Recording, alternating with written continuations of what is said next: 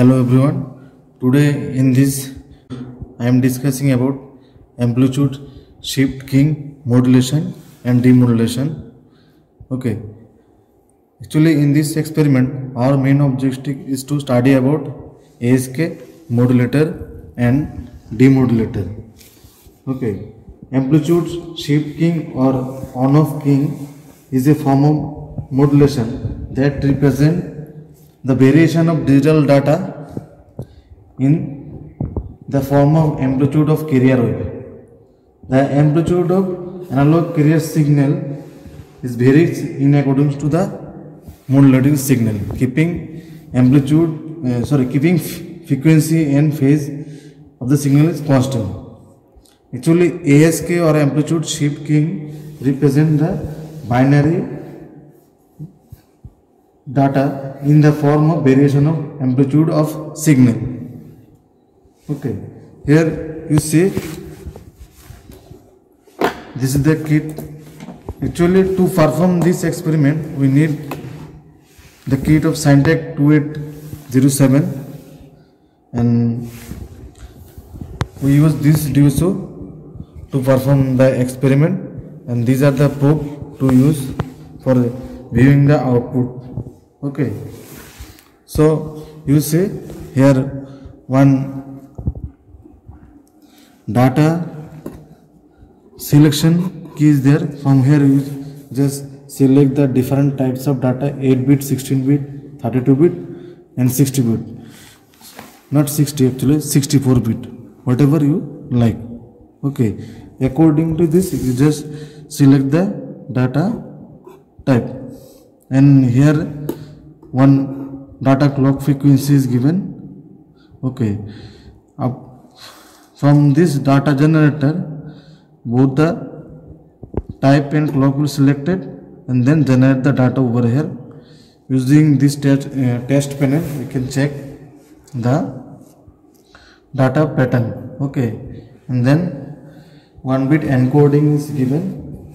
Actually encoding is a process of converting series of symbol characteristics into digital form, either zeros or 1 in the form of binary.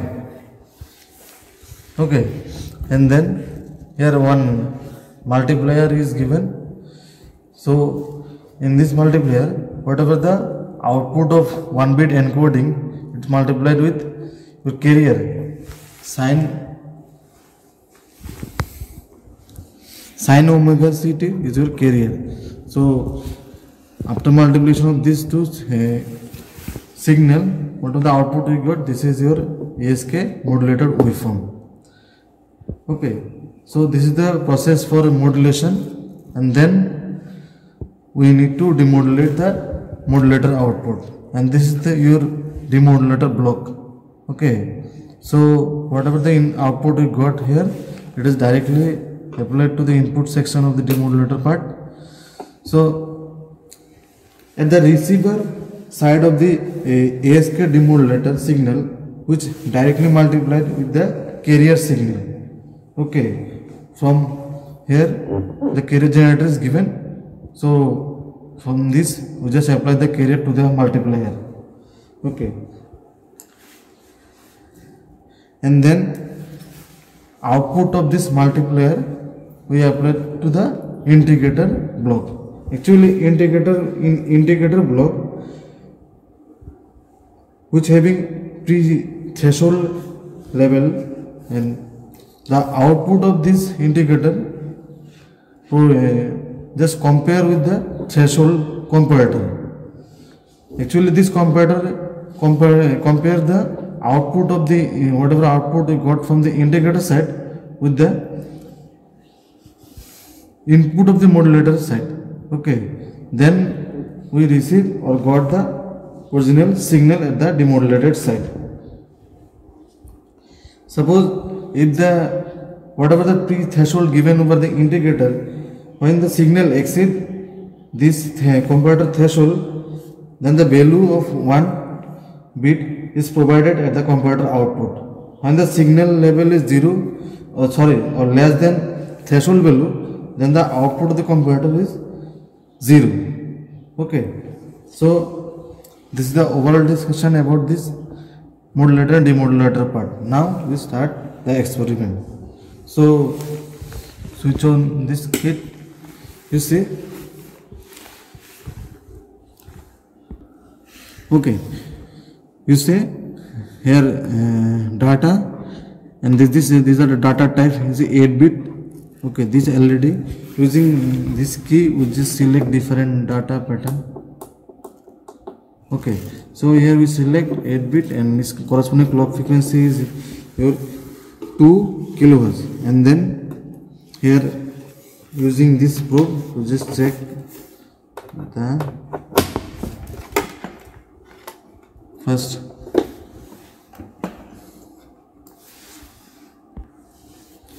So you see, first we check the data generator output over DSO.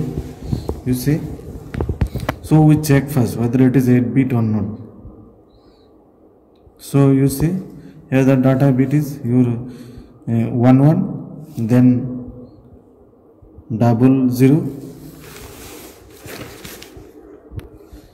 Here you see your bit pattern is 8-bit. See 11. Then 00, then 1010. After that it is repeated. You see 11, 00, then 1010. Same thing will be repeated. So in this we check first the bit or data pattern, and then we check the same output will go over this test panel, and now connected.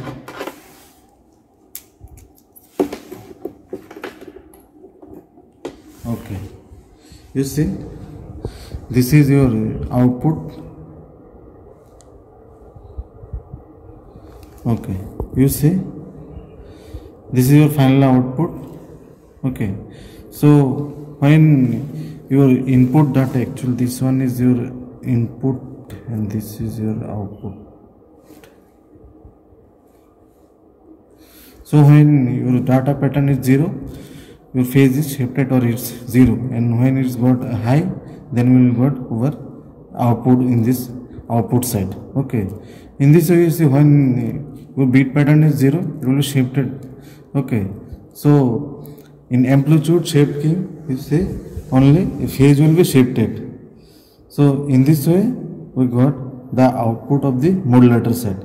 So same output we apply to the demodulator side to demodulate the signal. So connect this probe over there. Actually here same input, whatever the output we got from the modulator side, it will directly apply to your, you see here written ASK in, means what is the modulator output we got, it is directly applied to the modulator side. Here the multiplier, and from carrier generator we see apply the carrier signal over here, and both the carrier output of modulator input modulator side and the carrier will be multiplied, and after that the output of this multiplier passes through integrator. Okay, and then the output of the integrator directly applied to comparator, from where you just compare the value with the input. Now we see this is your output. Now we need to compare the output with the input. So we just connect this probe over there. You see this is your input and this is your final output. Okay, now you see whether we will got the output or not, same output. Okay, you see this is your input, channel 2. Okay, fine, channel 2 is your input. This one is the channel 2. Channel 2 is your input, green color, and yellow one is your channel 1 is your output. So you see whatever the input we send in the modulator side, will get the same output. Actually there is some delay over there.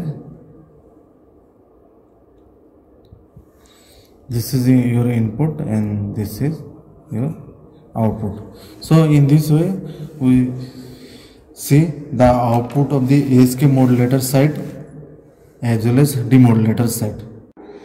In the calculation table for ASK modulator, you write first input data type, means what is the type of the data, 8 bit, 16 bit or 32 bit, whatever you need. Accordingly you write, and then the data clock frequency, whatever data clock frequency we use here, 2 kilohertz, 4 kilohertz, whatever, accordingly we write, and then draw the resultant waveform for input as well as output.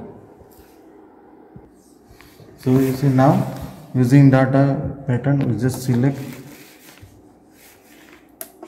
Okay, so you see here the pattern of 16 bit data type. You see, this is the pattern of 16 bit data type. You see 1, then 00, then 11, then 0, then 11. Okay, in this way you can count the 16 bit pattern over there. Okay, so you just see a 16 bit pattern will be set first, and then we just apply the modulator input side. So you see here, this pattern is directly applied to the product modulator. After that, whatever the output we got for 16 bit pattern. So you see, this is the ASK modulator output for 16 bit pattern. Same way. Okay, this is the demodulator output for 16 bit pattern. Okay, so here this is your 16 bit demodulated output. You see, same, there is some delay in the output side. Okay, so this is for ASK demodulator and demodulated output for different data pattern. So in this way you fill this calculation table, first data type, then clock, and then resulting waveform. Okay, this is all about the ASK modulator and demodulator experiment.